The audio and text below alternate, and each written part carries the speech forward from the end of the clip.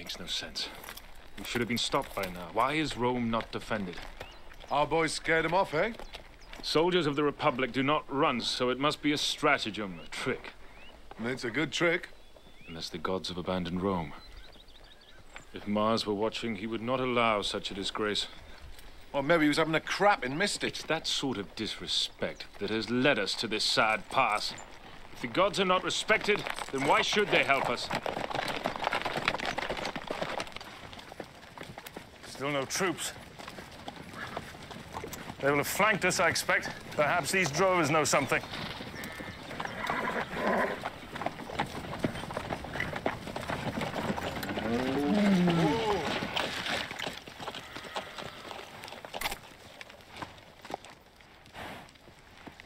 Salve, citizens.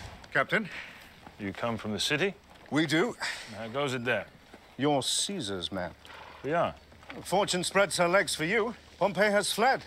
The city is yours. Why would Pompey flee? Well, you boys were too fast for him. He couldn't raise his armies quick enough.